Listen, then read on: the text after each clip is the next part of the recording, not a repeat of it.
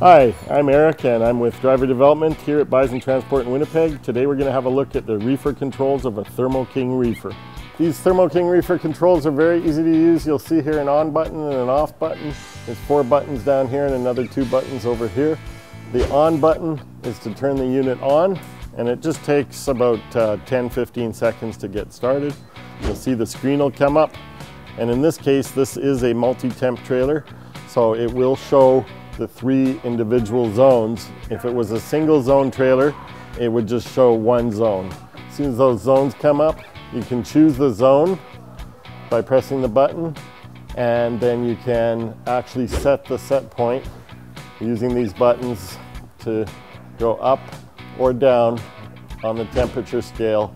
And when you've set it to where you want it, you have to press yes, otherwise it won't take. If you miss pressing yes, the new set point will not be set. So if you want to run a defrost, you would simply push this button here, looks like a little rainstorm, and it will automatically initiate a defrost cycle. On the multi-temp unit, you'll be able to pick which zone you would like to defrost. On a single temp unit, it would simply go into defrost in that zone.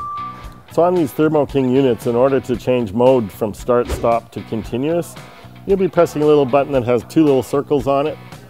It just looks like this button here.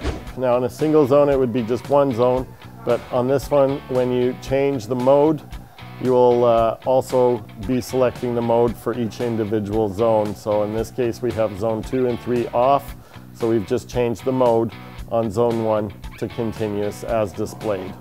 So the reefer controls may display an alarm code, in which case it'll be flashing, there'll be an alarm showing. So you do want to go into menu, and then you can select the alarms. It will indicate to you which alarm it is, and you'll be able to clear that alarm. Remember, if the alarm is truly a problem and your reefer doesn't run, send message 39 to maintenance to get it looked at. So on these Thermo King units, you have the ability to run an electronic pre-trip, and that should be done while the unit is running. And there's a very simple menu button, and when you press that menu button, you're going to want to select the pre-trip from the menu.